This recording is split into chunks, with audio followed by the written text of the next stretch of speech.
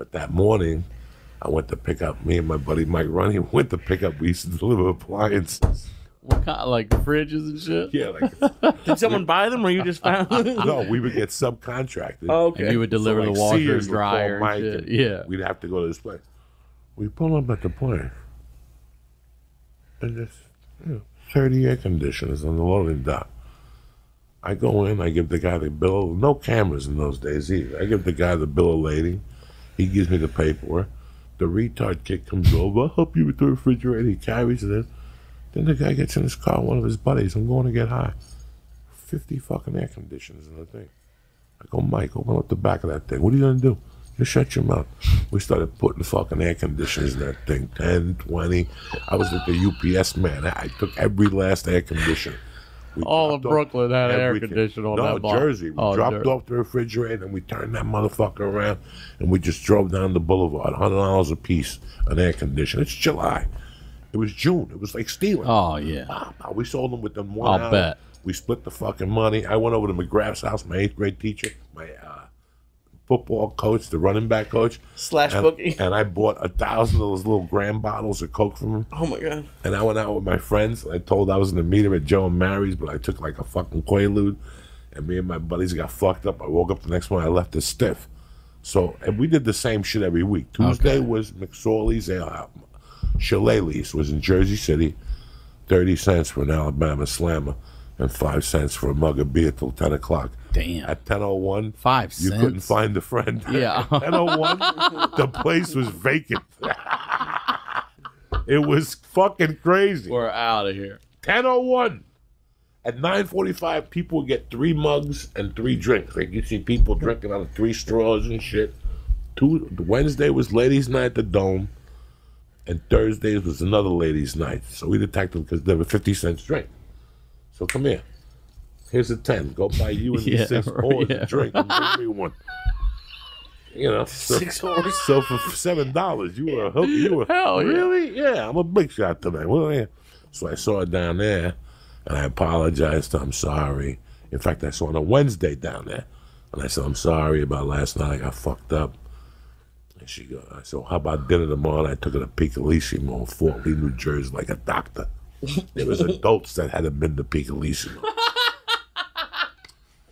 I forget what the guy's name was. The guy has a weird name. He's missing his stomach, though. What? He owns the restaurant. It's always something. That's not a good sign. Hold on, I'll find That's out. a hell of a curse to own a restaurant and be missing your stomach. The stomach had a dish called lobster fra diablo. No wonder he burned his stomach out. No wonder he doesn't have it. Okay. Oh, Fra Diablo is the best. The name of this thing was lobster fra diablo. Yeah. His name was Johnny Monaco. And he owned Piccolissimo. He had no stomach, so he'd always be fucking like looking at your food. And I go, Johnny, eat a clam. I can't.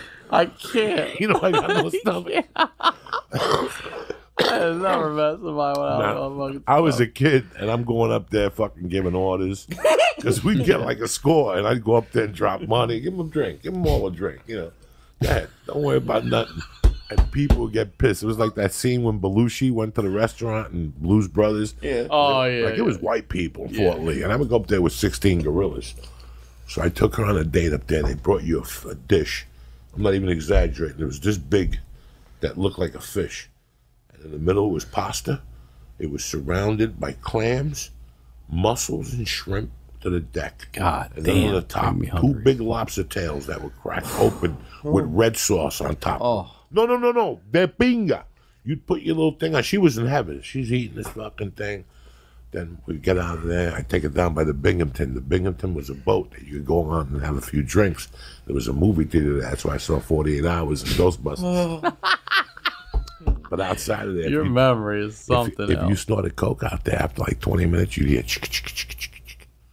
the rats from the Hudson River would try to chip away at your car. It was fucking crazy. At your car are coming It was at? crazy. And Freddie Bassasudo had a hole in his car.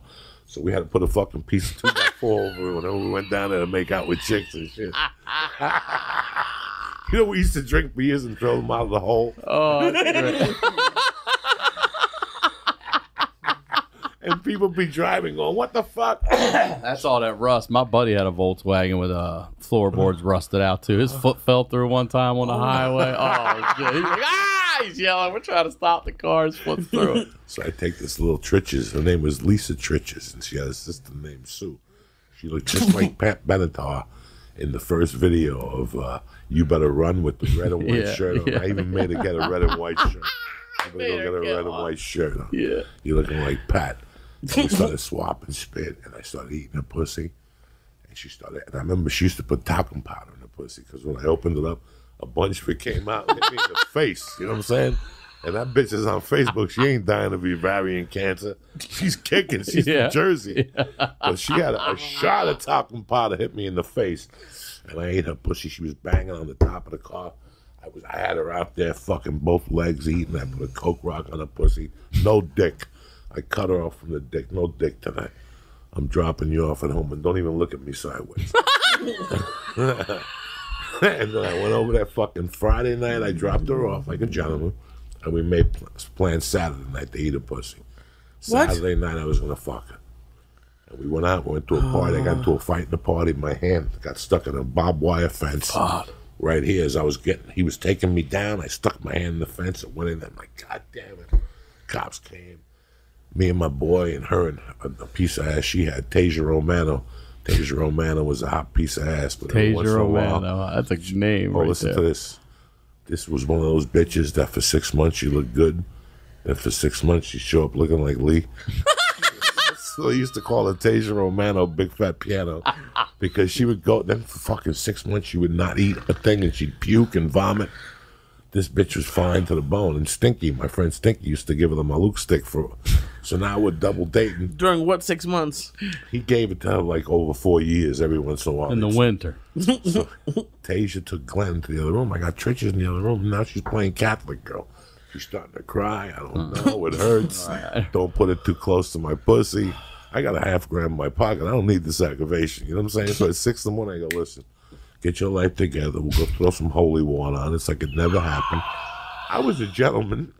And I go, listen, I got a half a G in my pocket. This will get me home. And I walked home. And guys, as I walked into the door where I was living, the phone rang, and it was her.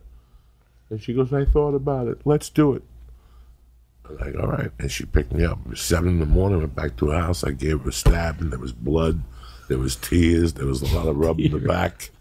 And then you gotta rub that back. I was gonna say, who's back? I gotta rub her back. She was on me. I'm not a virgin. I'm gonna go to hell. Don't worry about it. Oh, there's the plenty guilt, of dick in hell. It's a Catholic party. Guilt. Let's start this fucking thing. So yeah. Damn. And guess what? Like a week later, I saw her. She was very cold to me. Then we had a couple of like weird discussions. I was totally in love with her. Like I was in love with her for reals. I would have gotten married at that age. Like, that's how in love with her I was. But after those 2 weeks, I was like, you know what, something ain't right here. This is something beyond my control. And I was a criminal. I had no future. And I couldn't see there was no future. Like, there was just no fucking future. So I kind of walked away from her a little bit. I went to Colorado. I heard she was dating some other guy, eating pills and partying and shit. Good friend of mine. I never held it accountable. Never even mentioned it to him. That was, me and her were long done. And then I went back to New York one day, and I went to a coke dealer's house, and there she was, looking beautiful. She said hello. We talked a little bit, and she said, let's stay in touch. And between you and I, in my mind, the coop had flown already. It wasn't that I wanted to fuck her. I really liked her. I grew up with her. I've been around her for the last, since 1978, I'd been around this girl.